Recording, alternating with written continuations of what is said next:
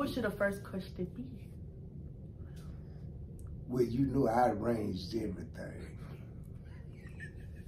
What you mean arranged? I directed all this life here. This not a how y'all met. This is about me. Hey, this leading up to you.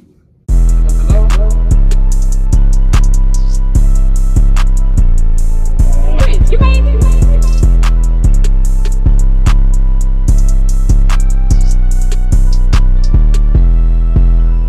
Hey y'all, welcome back to my channel. It's your girl Queen Javon, and if you're not subscribed to the J Gang, stop what you're doing and hit that red subscribe button down below. You won't be disappointed, baby.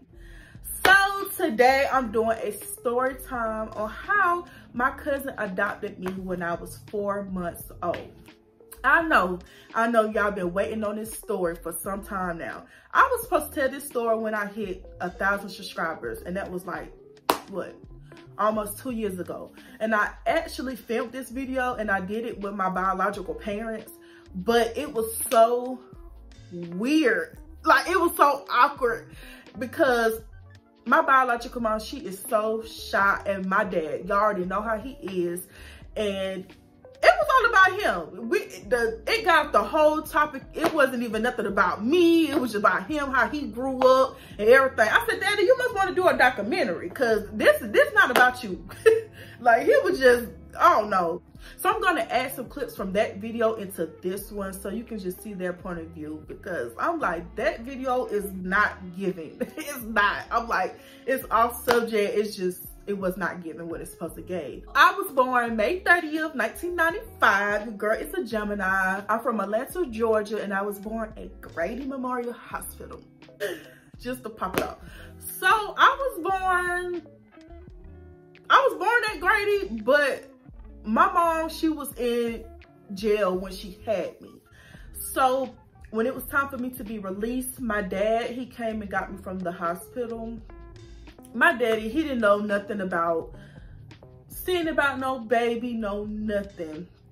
And my cousin who raised me, who I call mom now, she saw me, she was like, oh, this baby, like, what you doing with that baby, uncle? Like, what you finna do? He was like, I don't know. So he actually took me to my auntie Tawana house. My auntie, she already had 2 kids before the one she had before me. My cousin and I, we literally only, 9 months apart, and she was like, I can't do this. I have 3 babies. It's just, I just cannot. So my auntie was like, girl, come get your baby. So my cousin, she went to her house and she had me for about 2 months before my mom got released from jail. And so I was with my mom for about 2 months. And then when I was 4 or 5 months, my cousin, she got me back, and from that point on, she went to the courts. She got legal guardianship of me, adopted me, everything she needed to do so I could be in a stable home. And the reason why my biological mama couldn't see about me physically is because she was on drugs. She was addicted to drugs really bad at the time. I don't feel right really calling her my cousin. Even though she is my cousin, I don't feel right saying it because that's all I know, and that's my mother, that's my mom, she's my everything.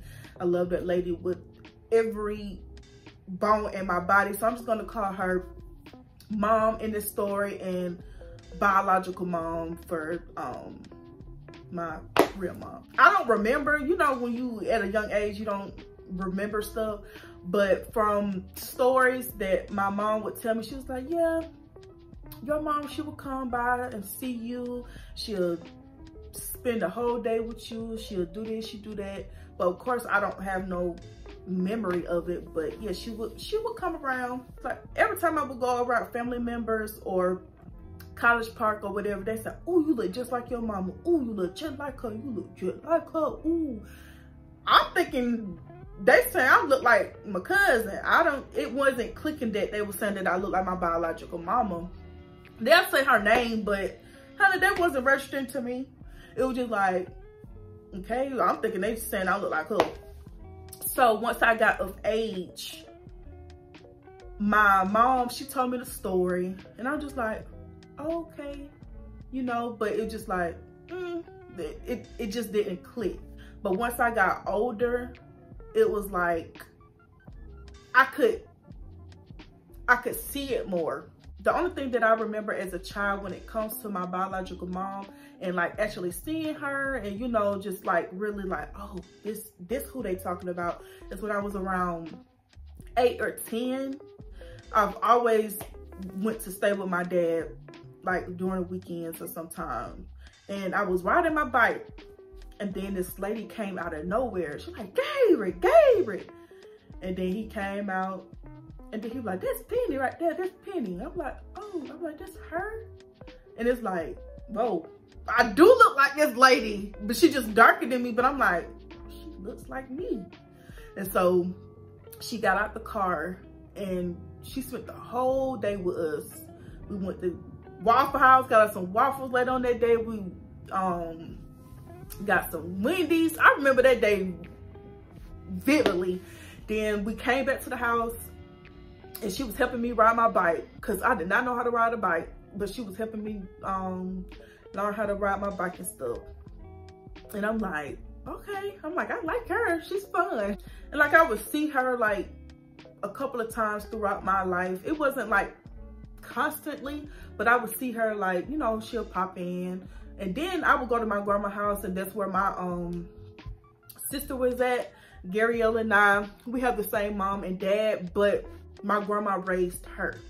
And then my other sister, her grandma raised her, and my brother, his dad raised him. So I would go to my grandma's house and sometimes she'll be, you know, she'll come over and stuff like that. I know y'all probably gonna say like, why your daddy just couldn't see about you and this and that. Like I stated, my daddy didn't know anything about no baby, no child, no anything. So it was best for him to just, you know, let my cousin take the lead and take care of me. But this what I do remember, my dad would come over there every day. It wasn't like, oh, who my daddy, this and that. My daddy would be at the house every day, play with me.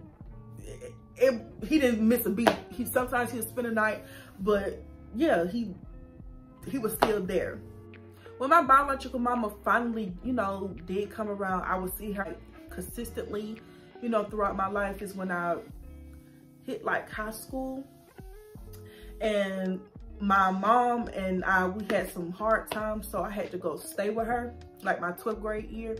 And she really stepped up. Like I was adamant about going over there because it's just like,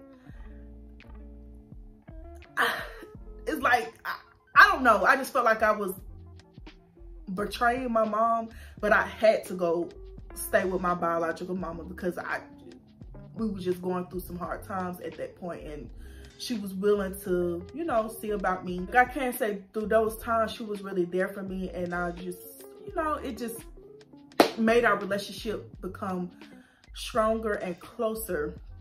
And I can't say as I got older, a lot of the issues that I had, it stemmed from my biological mama, because as I got older, I was able to like really pay attention to a lot of things and really listen to the story. Like when my mom told me the story when I was younger, it was just like, girl, I don't have no other mama, or it was just like gone, or it just like I was just too young to comprehend. So once I got older, I was able enough to soak that information in and just really just think on it. And once I did that, it was like I don't know, I kind of got a little sad because I felt like, why you didn't want to get clean to be my mama? Why you didn't get yourself together to come see about me? Like, was I that bad that you didn't want to come, you know, get clean and be that mom for me? It was just like, it was a lot of that was going on when I was like, once it really hit me. And it was just like, dang. But I didn't want to show my mama that, because she took care of me. She took me in when, you know, I had somewhere to go, but she took me in. But it was just like, dang, I didn't want her to feel like, well, you have a mom here, like, you know, or just, you know, make her feel bad as well. So I just kept my feelings to myself. And I don't want to make nobody feel bad. This is just how I felt. These is my thoughts. This is exactly how I felt. But some of the issues that I face when it comes to that situation, and I feel like it comes from that situation, is because I have separation anxiety. Like when I get close to someone, I don't want to let them go because I don't want to make them feel like I'm leaving them, because I felt like I was left by my biological mom. I felt like I was discarded. And it's just like, you didn't care or you didn't love me enough to like get clean and just get yourself together to be my mama. That's how I felt. That's just how I felt. And so when it comes to like relationships, friendships, even family that have done me wrong, it's hard for me to let that person go because I just don't want them to look at me bad, or it's just, I don't know, it's just a lot. For a long time, I would say just so I won't be the weirdo out the group, or I wanted to have kids. But for a long time, I didn't even want to have kids. Even though my mom who raised me, she showed me everything a child should get from a mother. Just everything about me, she instilled that in me. I don't want to take that away from her. But these are my feelings. I didn't know if I wanted to have kids because like, would I be a great mama? Like, I don't want my child to feel left or anything how I feel.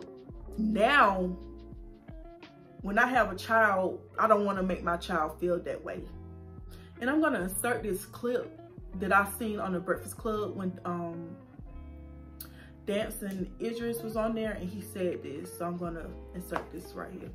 You know, that black people have been affected in many ways, but crack cocaine was the only thing that made black mothers leave their children. Wow. Like when I saw that clip, it really messed me up. I was crying. Jared was like, what's wrong with you? I'm like, that clip. I mean, what he said really just stuck with me. I don't know, it just really. But my relationship with my biological mom now is amazing. Now, when it was time for me to go to college, my mom and my stepdaddy, they took me to all the stores that I needed to get anything that I needed for college. And I was so grateful because, like I said, my mom was going through a hard time, and she really, like my biological mama, she really, like, she stepped in. Like, she really stepped in and just did the thing. She really did the thing. And I would always just, you know, I would cherish that moment with her. And I don't hold that against her because a lot of people, they go through their own little stuff. I don't know why she, you know, turned down that path. That's her own, you know, her own troubles and her own things. But I know what she, you know, she do for me today. And what she's been trying to do since she, you know, came to my life. When it comes to her being my mom, I never disrespect her. I never was like, oh, you, no, that's not me. One thing I can say that my mom taught me, she raised me very well. I respect my elders. I respect anybody. You could be a homeless man on the street. I show him the same respect that I would show somebody who's a CEO of a company. She raised me so well. Like, I might say she may be a little hard on me, but I appreciate her being hard on me because I wouldn't be here today. What should the first question be? Well, you know I arranged everything. What you mean arranged? I directed all this life here to me. It's something I wanted.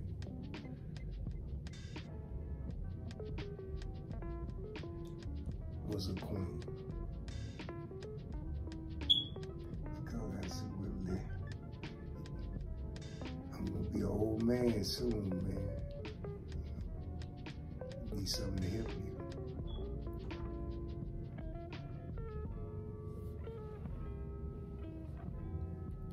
Quavadas.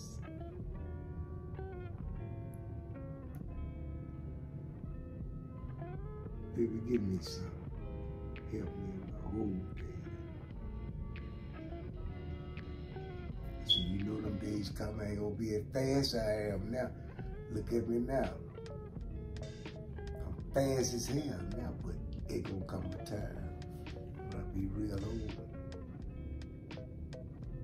And you told her to give you some babies. Help me, baby.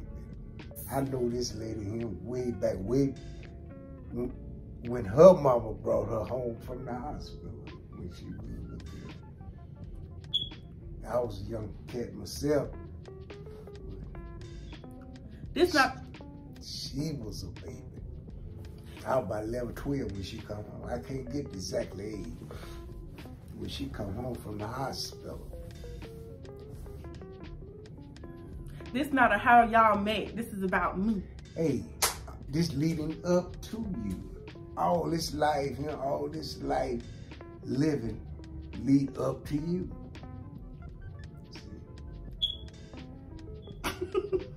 Ain't that something? How God can work something out right in front of your face. All this led up to the great queen. That's why I named her queen like that. Because I needed help. In my olden age. I thank you, providers. I always will. Now, here we are, YouTube and everything. Hey, all this out of College Park too now. All this, God shining his light down on College Park. All this. And she did a marvelous job raising her to be the woman that she is today. And I thank God for Pooh. I really, really do. Not only Pooh, but Diane, your mama too. All of us played part in this, raising these children, getting them ready for the world. She was raised by some powerful women, some strong women. Tell me. And this family don't run that deep, but it's powerful love. Due to me, gave them that. And I know they probably want to know why you couldn't raise me, so you tell them why you wasn't able. I don't know how to do it. You need a woman. I said, well, Lord, Pooh, you were there. Pooh helped me. Yeah, you were there. Pooh helped you raise her. Yeah, you was there. I thank God for Pooh, and she really raised her well, and it hurt me a lot that I couldn't be there for her. You was there. You were there. But I always told you, I always said, man, take care of yourself, girl. Them girls gonna need you. Cause it ain't nothing in the world like no guidance and love. When them girls get big, they gonna need that identity to get the identity. Once I got old enough, I can say like, what is that? 11th, 12th grade. Me and my mama, we got very, very, very, very close.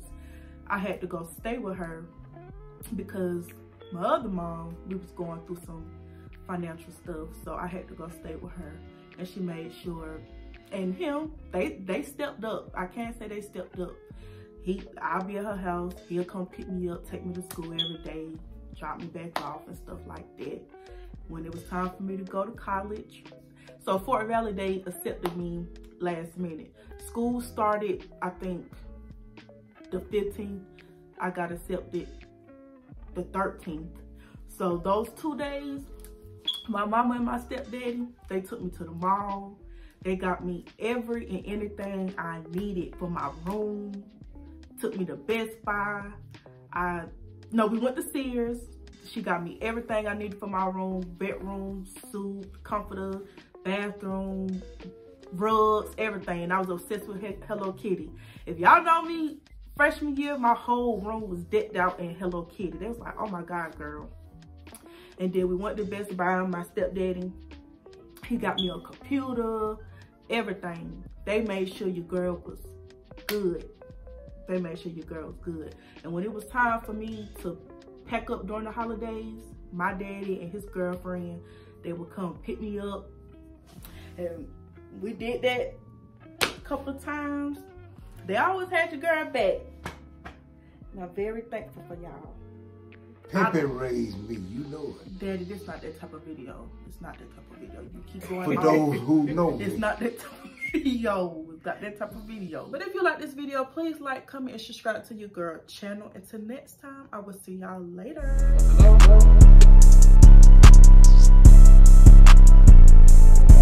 You made it.